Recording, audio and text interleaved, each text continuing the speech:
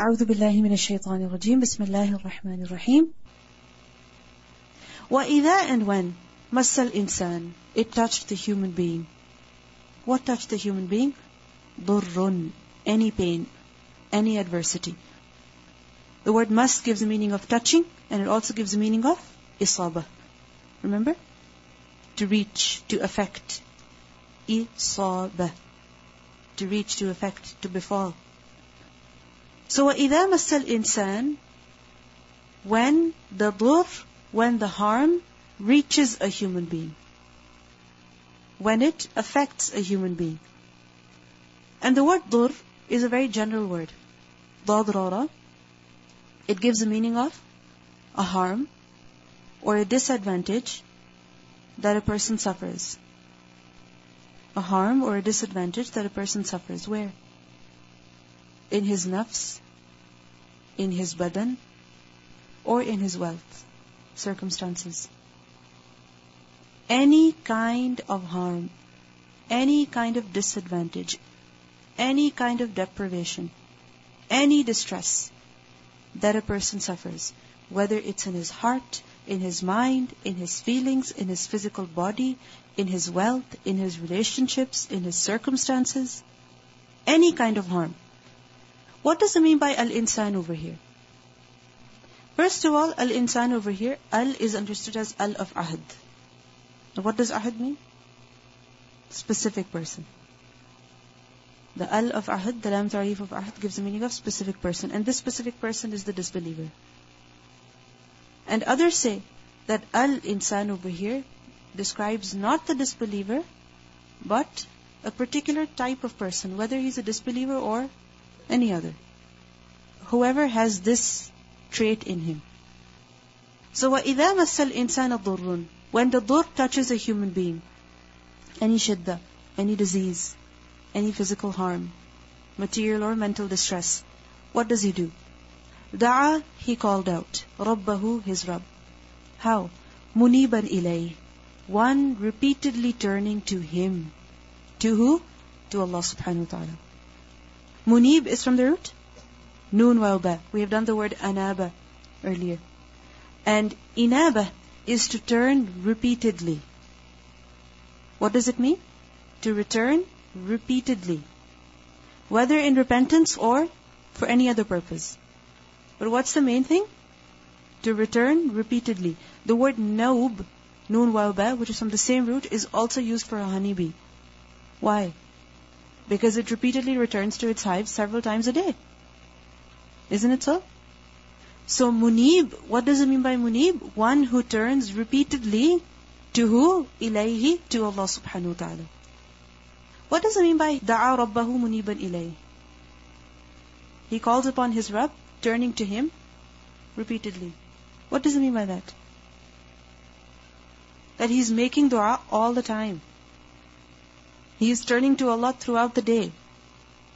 During the day, during the night. Every time the thought of the dur comes, what does he do? What does he do? He turns to Allah. When we're in difficulty, what do? After every few minutes, we'll just call out to Allah subhanahu wa ta'ala. So, وَإِذَا مَسَّ الْإِنسَانَ ضُرٌّ دَعَ رَبَّهُ مُنِيبًا إِلَيْهِ. Not just once or twice. Not just once a day. But every time he suffers the pain, every time it gets worse, it gets difficult to bear, he turns to Allah. Summa then, إِذَا when, خَوَّلَهُ نِعْمَةً he granted him a blessing. Who granted him a blessing? Minhu, from him. Meaning from Allah subhanahu wa ta'ala. The word khawwala is from the root kha waw lam. Kha waw lam. And khawl means to manage or to look after something. What does it mean? To manage or to look after something. And khawwala, with the tashdid on the waw, is from the masdar takhwil. Khawwala yukhawwilu takhwil.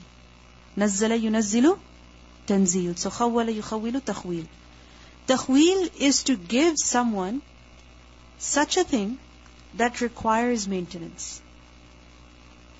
To grant such a thing to someone that requires maintenance. Do you understand? Can you give me an example? Like for example, a car.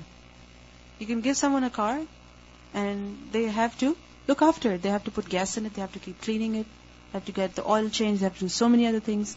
Pets, animals, house, any business, plants, even food. So is basically to give someone something that requires maintenance, that needs to be looked after. So إِذَا خَوَّلَهُ نِعْمَةً مِّنْهُ, when Allah subhanahu wa ta'ala grants him a blessing from himself. And ni'mah, it is said that it is such a thing that cannot be paid back for. You cannot pay back for it. Somebody gives you a gift, you can give them a better gift in return, for example. And you feel as though, okay, the ihsan is over. For example, you might feel like that. But ni'mah is such a thing, it is such a blessing, that you cannot put a price tag on it. You cannot put a price tag on it. So, ثُمَّ إِذَا خَوَّلَهُ نِعْمَةً مِّنْهُ, when Allah bestows a blessing upon this person who was desperate for this ni'mah. What could it be? For example, good health. Can you put a price tag on it? No. Children, family, a spouse. So a person was suffering from loss before. He didn't have a child, desperate for a child. A person was desperate for a job. So Allah subhanahu wa ta'ala gives it to him.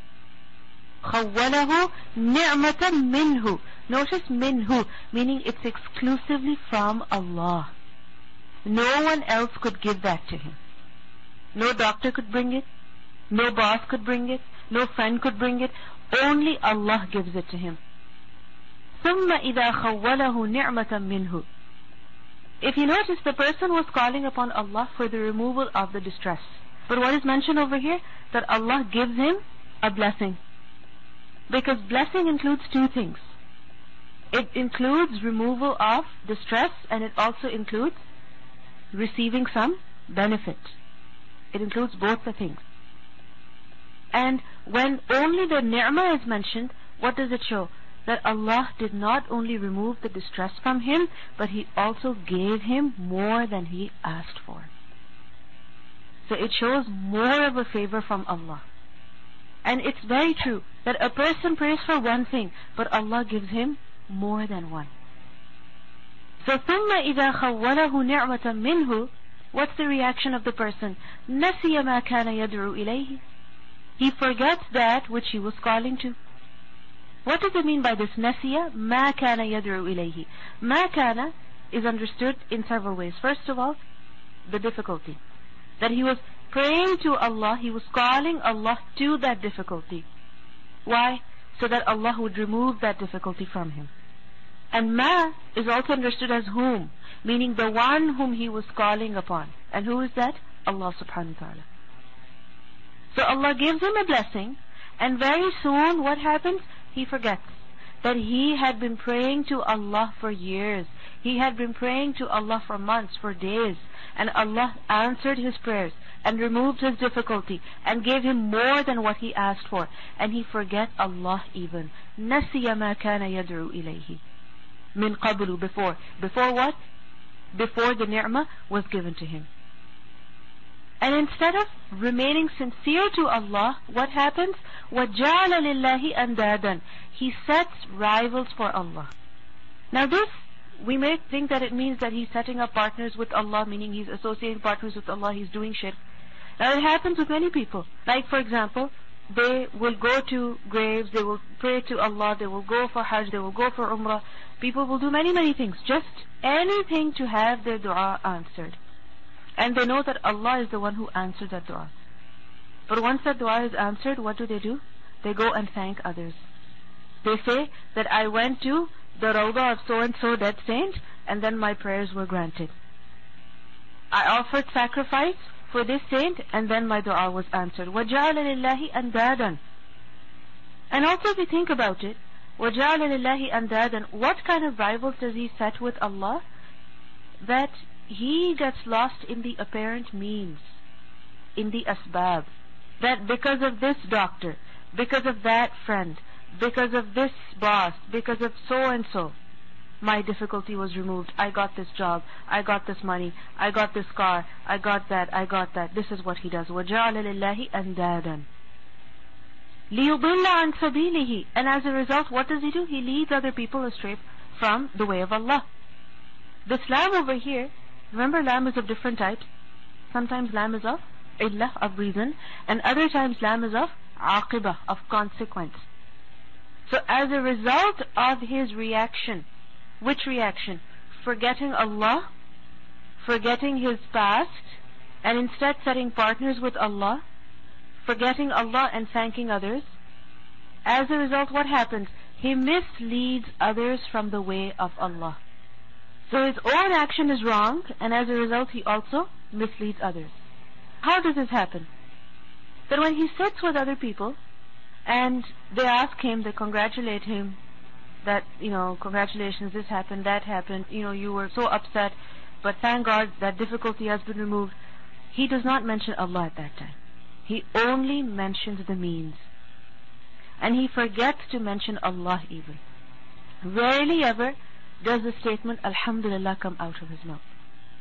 He will mention the doctor, he will mention all those people, but he will not mention Allah. As a result, what is he doing?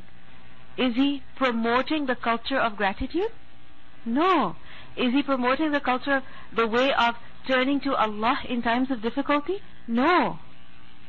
What is he promoting? That when you're in difficulty, call upon that person. When you're ill, go get a referral from a good doctor, for a good specialist. And you come to me and I will give you the link to that doctor. So, لِيُضِلَّ عَنْ سَبِيلِهِ. He's not guiding people to Allah, but instead he's guiding people away from Allah. Because what are people looking at? He was in difficulty. Look, his problem was solved. He didn't pray to God. He adopted means. And yes, we should also do the same. Why waste time in praying? Do something. And unfortunately, so many people believe in this today. That in times of difficulty, they think praying is a waste of time. And you have to, adopt the means. You have to look here, you have to look there. You have to do everything yourself. So, as a result, this person is promoting the way of not turning to Allah, but turning to other than Allah. لِيُضِلَّ عَنْ سَبِيلِهِ. And he's enjoying his life now. He's enjoying the blessings that Allah has given him. So Allah says, قُلْ تَمَتَّعْ بِكُفْرِكَ قَلِيلًا. Say, enjoy your kufr for a little while. This reaction is called kufr. Which reaction? Of ingratitude, of forgetting Allah, of thanking others besides Allah. This reaction is the way of kufr. So Allah says, قُلْ تَمَتَّعْ بِكُفْرِكَ قَلِيلًا. Say, enjoy your kufr for a little while. And qalilan is understood as qalil in muddah, in time, meaning for a short while, for some time. Because, for example, a person was ill. He was praying to Allah. Allah subhanahu wa ta'ala gave him shifa. And instead of thanking Allah, instead of remembering Allah, he remembers the hospital, he remembers all the nurses, and he remembers all the doctors. And this is what he talks about. And while he is ill, he says, when I get better, Allah, I will do this, I will pray. But what happens? When he is better, he does not pray. He does not thank Allah. He prays only for a few days and then he goes back to his normal routine. So, قُلْ تَمَتَّعْ بِكُفْرِكَ قَلِيلًا. How long will you enjoy your health? For how many more years? 20 years? 15 years? 30 years? If you think about it, it is still a short time. It's not eternity. So, قُلْ تَمَتَّعْ بِكُفْرِكَ قَلِيلًا. Qalil is also understood as qalil in kayfiyah, in its type. Meaning the enjoyment will be little. The enjoyment will be little in the sense that no matter how much a person enjoys in this dunya, still, aren't there deficiencies in that enjoyment? Aren't there problems in that enjoyment? Isn't it so? Like, for example, a person may have health now, but is that health perfect health? No. He still has to keep going to the doctors. He still has to keep going to get those injections, to take those medicines. So, قُلْ تَمَتَّعْ بِكُفْرِكَ قَلِيلًا. Even when you have received this blessing, it's not going to be perfect enjoyment.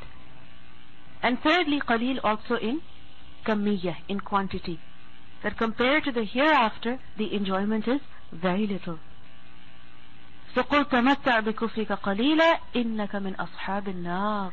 Indeed, you are of the companions of the fire. This is something very scary. This is a very stern threat, a very severe warning for a person who is described in this verse. The one who remembers Allah in difficult times, and then when good times come, he completely forgets Allah. as if he never prayed to Allah. If you think about it, each and every person, every single individual, in his life, he experiences a time where he finds himself trapped in a difficulty, where he feels there's no escape. He cannot find a way out. Initially, what happens? When a person is in a problem, in a difficulty, he looks up to other people, hoping that they will help him, hoping that they can find a solution, hoping that they can do something for him. He looks around, he struggles himself, and then a point comes where he knows, no one can help me. No one can help me, nothing can relieve me of this problem. So who does he turn upon? Only Allah subhanahu wa ta'ala. And every single person, Allah subhanahu wa ta'ala brings him in this situation. It could be for a few moments, it could be for a few hours, it could be for days, it could be for months. But every single person goes through this. So what happens then? He finds himself completely helpless. No one can help him. The situation is not favorable. Friends don't understand. Family is not cooperative.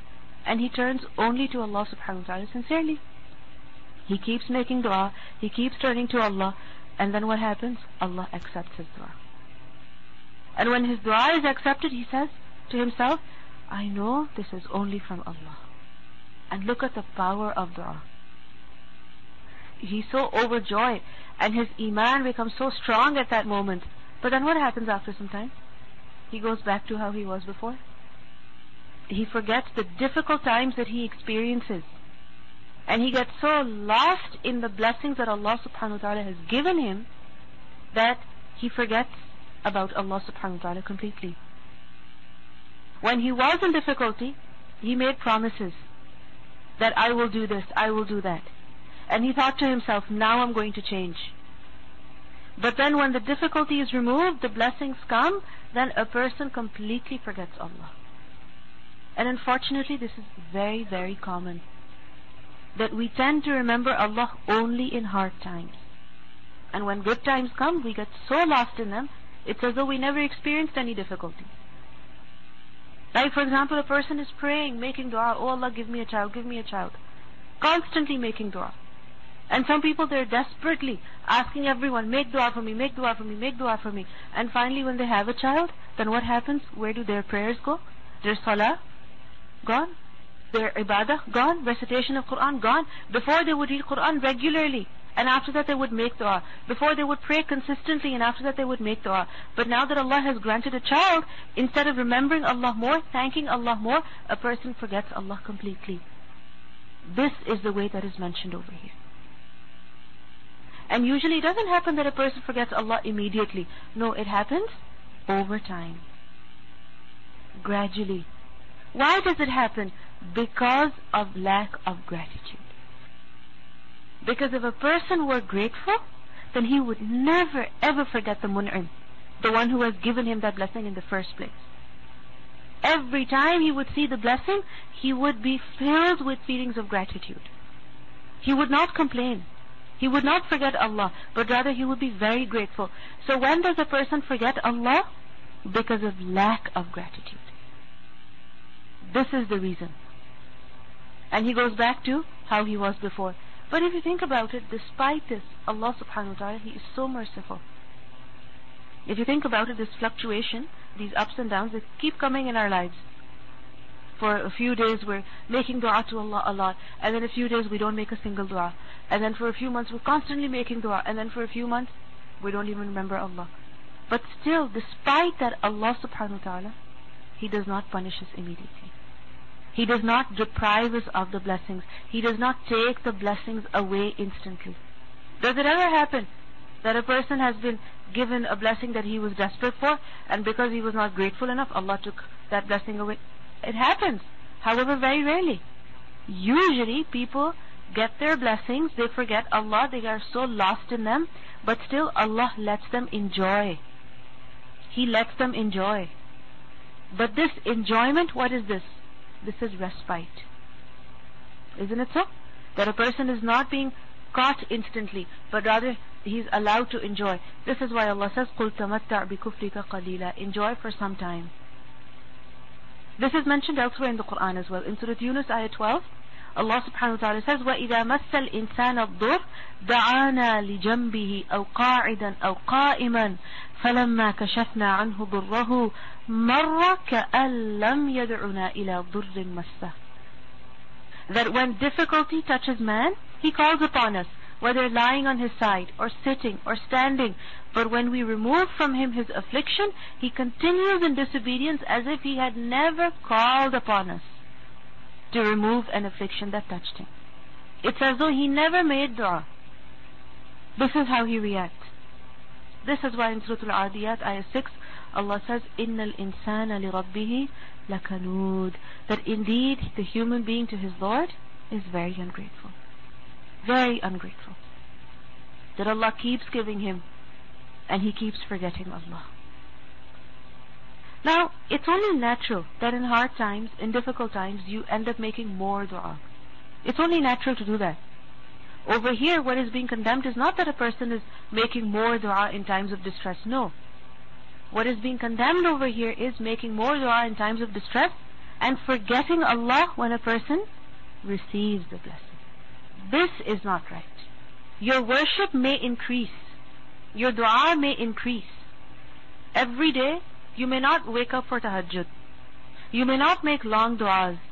But when you are grief-stricken, naturally you will want to make more dua. It will happen. There will be an increase. However, in good times, a person must not forget Allah. He must remain grateful. This is what is required of us. And Allah subhanahu wa ta'ala loves from His servants that they remain grateful to Him in all circumstances. When they receive any blessing, when they're enjoying any blessing, they remember Allah. And you see, a grateful person, he doesn't need big things to be grateful for. He will be grateful for even the morsel of food that he's putting in his mouth. The example of Imam Ahmad that I mentioned to you, that he would eat every morsel and he would say, Alhamdulillah. He would thank Allah for that enjoyment even, for that bite of food even. And it's unfortunate that we have one delicious bite after the other, spoonful of dessert after the other, but we forget to thank Allah at the beginning, in the middle, and even at the end. This is not right. So, ikhlas leads to gratitude. And gratitude leads to ikhlas. أَمَّنْ هُوَ قَانِتٌ آنَاءَ اللَّيْلِ is one who is devoutly obedient during periods of the night. Now another person is being mentioned.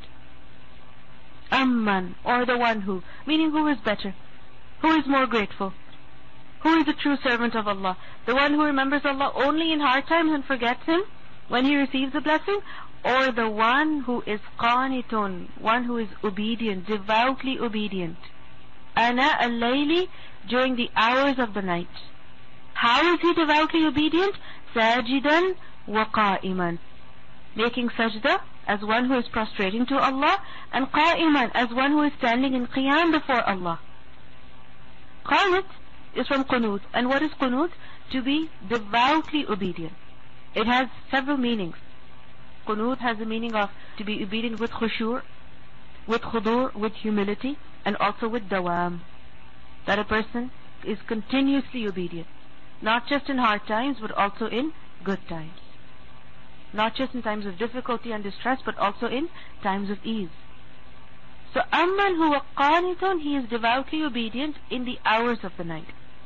Ana is the plural of inyun, hamza nunya. And inyun is used for a period of the night, not necessarily 60 minutes, 1 hour, but a period of the night. So during the hours of the night, he is obedient before Allah, devoting himself in worship. And what kind of worship is he performing? Sajidan, doing sajda before Allah. Because when a person is in sajda, he is in the closest position to Allah subhanahu wa ta'ala. Sajidan wa qa'iman, and standing in qiyam, standing in prayer, reciting the Quran. In sajda, making dua. In qiyam, reciting the Quran. Because when you want to talk to Allah, what do? Make dua. And when you want to listen to Allah, then what do? Recite the Quran. Sajidan wa qa'iman. But what's the motivational force? What is the driving force? Why is he standing in prayer? Is it because he's suffering from a distress, from some difficulty, and he wants the difficulty to be removed? The reason is يَحْذَرُ الْآخِرَةَ. He fears the hereafter. He is cautious of the hereafter. وَيَرْجُو رَحْمَةَ رَبِّهِ. And he hopes for the mercy of his Lord. يَحْذَرُ حِذْر. And what does حِذْر mean? To be afraid of something, and because of that take caution from before. You're afraid that it's going to harm you, so you take caution in order to protect yourself. So he is afraid of the hereafter, but this is not just a claim that yes, I fear the hereafter, I'm very afraid of hisab. No, he is doing something, he's taking some caution. يَحْذَرُ الْآخِرَةَ وَيَرْجُو رَحْمَةَ رَبِّهِ. And he hopes for the mercy of his Lord. Al-Akhirah, what is that he fears about it?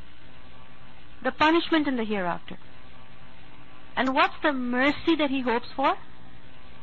Paradise, reward, forgiveness. So this is the reason why he is standing in the night worshipping Allah, prostrating before Him. You see, one is that a person wakes up because of some problems. He is restless, he is unable to sleep, he keeps tossing and turning in bed. Why? Because of the anxiety, because of the distress, because of the problems that he's suffering from. And when he cannot sleep, he says, might as well get up and pray. Or he thinks that this problem is so big, I need Allah's help for it. So he remembers that in the tahajjud time, I should get up and pray to Allah. So he gets up and prays. Why? To get some benefit from Allah subhanahu wa ta'ala. On the other hand is a person who wakes up to remember Allah. Why? Because he is afraid of the hereafter. He is concerned about akhirah. One person is concerned about dunya only, and the other person is concerned about his hereafter. Now over here again, remember, what is being condemned is not that a person should not be praying for relief in dunya. No. So next time you have a problem, you say, no, since I don't worship Allah every day, I don't pray tahajjud every day, therefore I shouldn't pray tahajjud right now. No. Whenever Allah gives you tawfiq, do it.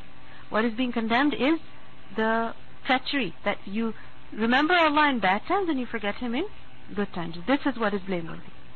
And on top of that is the level of ihsan, that a person doesn't just remember Allah in bad times, but also in good times.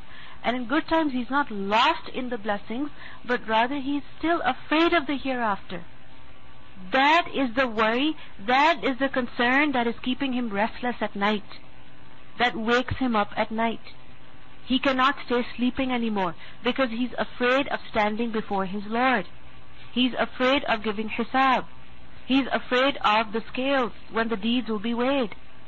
So because of that, he gets up and he worships Allah. And at the same time, he hopes for reward from Allah subhanahu wa ta'ala. And remember, the Prophet sallallahu alaihi wasallam, he would get up and pray as well. Isn't it so? In the middle of the night, during the night, he would stand up and pray to the point that his feet would swell up. And people would say, why you do that? And what would he say? أَفَلَا أَكُونَ عَبْدًا شَكُورًا. Should I not be a grateful servant? So this ayah describes who? This part of the ayah describes a grateful servant, a sincere servant, the one who is constantly obedient to Allah. And he's not just praying for the removal of worldly distress, but he's concerned about the eternal distress in the hereafter. And you see, this fear of the hereafter, eternal distress in the hereafter, this is what really motivates a person to do more. He does not remain content with less. It makes him restless. So أَمَّنْ هُوَ قَانِتٌ آنَاءَ اللَّيْلِ سَاجِدًا وَقَائِمًا يَحْذَرُ الْآخِرَةَ وَيَرْجُو رَحْمَةَ رَبِّهِ. And he hopes for reward from Allah subhanahu wa ta'ala. Now primarily what is being mentioned over here is tahajjud salah. But tahajjud salah far, fajr salah even. We have to think about it. That many times, why is it that we're unable to get up? Or when is it that we get up very quickly?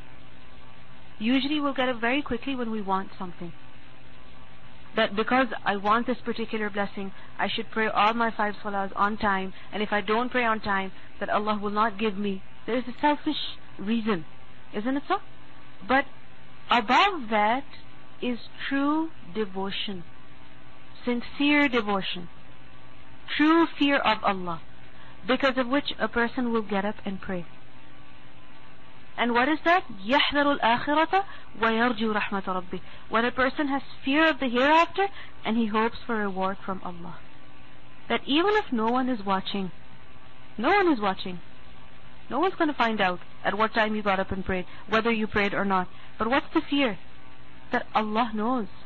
And I will be questioned about my salah in the hereafter. يَحْذَرُ الْآخِرَةَ وَيَرْجُو رَحْمَةَ رَبِّهِ. Hoping for reward from Allah, he gets up and he prays.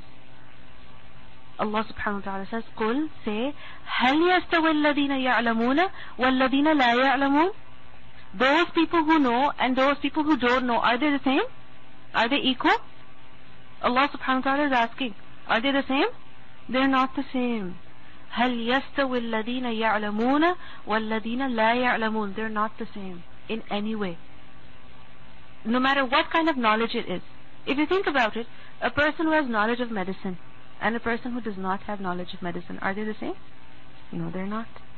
A person who has knowledge of medicine, when you ask him about a particular problem that you're suffering from, he will tell you what to do, what not to do. And a person who does not know, if he says something, are you going to believe in him? No. Even if he says it with a lot of force, you're not going to take his word. Isn't it? Similarly, when it comes to science, when it comes to chemistry, when it comes to so many things, we know that people who have knowledge and people who don't have knowledge, they're not the same. Someone who has knowledge will be given the job. The one who does not have knowledge will not be given the job. Now the same thing is with the knowledge of the deen as well. That those who know and those who don't know are not the same. They are very, very different.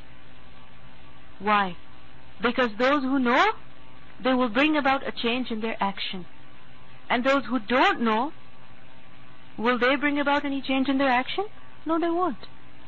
What's the first step to reformation? Improvement, learning, knowledge, awareness. When you're aware, only then you will be concerned about changing your state. So قُلْ هَلْ يَسْتَوِي الَّذِينَ يَعْلَمُونَ وَالَّذِينَ لَا يَعْلَمُونَ. No, they're not the same. And true knowledge, what is it? Action. True knowledge is amal. It is said, مَنْ لَمْ يَعْمَلْ فَهُوَ غَيْرْ عَالِمٍ. The one who does not do amal on what he knows, he is not an alim. He does not know. So, the one who knows and the one who does not know, they're not the same. The one who acts on the knowledge and the one who does not act on the knowledge, they're not the same. إِنَّمَا يَتَذَكَّرُ أُولُو الْأَلْبَابِ. Indeed, it is only ulul albab who will take a lesson. It is only they who will take a lesson. Who are ulul albab? Those who reflect. Those who go to the core of something. Those who understand the essence of the matter. They understand the essence, the main point, the crux, that what is being said, what do we have to do? Those whose focus is the amal, that what is it that I'm supposed to do over here? So, إِنَّمَا يَتَذَكَّرُ أُولُو الْأَلْبَابِ. It is only such people who take a lesson. If you think about it, at the beginning of the ayah, who is mentioned? A person who remains constantly devoted to Allah, who worships Allah in the hours of the night. Why? Out of the fear of Allah, hoping for reward from Allah. When can a person have fear of Allah? When can a person hope reward from Allah? When he has knowledge. When he has knowledge of the hereafter, only then will he have fear and hope. Knowledge is essential. And when he will have that knowledge, it will translate into action. True knowledge translates into action. So when he has knowledge of the hereafter, he will have fear of the hereafter. He will have fear of the hisab. He will have fear of the wazn. He will have fear of the sirat, of the burden of sins, of the record of deeds. And when he will have that fear, he will not be able to sleep. He cannot relax. He cannot remain heedless. No. It will make him restless. And it will make him do more. It will make him struggle. Then a person cannot sleep endlessly in his bed, forgetting about the time of Fajr, forgetting about the time of making dua to Allah, forgetting about the time of worshipping Allah subhanahu wa ta'ala. No, he can never sleep like that. Because for him, sleep is what? a loss of life. And he knows that every moment of life is precious. Every single moment. And he knows that if he sleeps through something, then he is going to miss it. And if he misses it, then there is accountability in the hereafter. He knows that at Fajr time, the angels are leaving, the angels are coming. My report is going to my Lord. So, يَحْذَرُ الْآخِرَةَ وَيَرْجُو رَحْمَةَ رَبِّهِ. How does this begin? With knowledge. This is why Allah says, قُلْ هَلْ يَسْتَوِي الَّذِينَ يَعْلَمُونَ وَالَّذِينَ لَا يَعْلَمُونَ. They are not the same. The one who knows, his actions will change. And the one who does not know, then he will forget Allah. He will not remember Allah. He will remain heedless. And he will keep on following his desires. If he sleeps, he will keep sleeping. If he eats, he will keep eating for a very long time. There is no balance. There is no moderation. There is no fear of accountability. So what's the key? Knowledge. And such knowledge that translates into action. Beneficial knowledge. This is why we should keep making dua to Allah for what kind of ilm? That is nafi', that is beneficial. And seek refuge with Allah against knowledge that is not beneficial, that only makes a person arrogant. So قُلْ هَلْ يَسْتَوِي الَّذِينَ يَعْلَمُونَ وَالَّذِينَ لَا يَعْلَمُونَ إِنَّمَا يَتَذَكَّرُ أُولُو الْأَلْبَابِ. It is only those people who have intellect, who use their reason, who use their mind, who will take a lesson. And thus they will bring about a change in their action.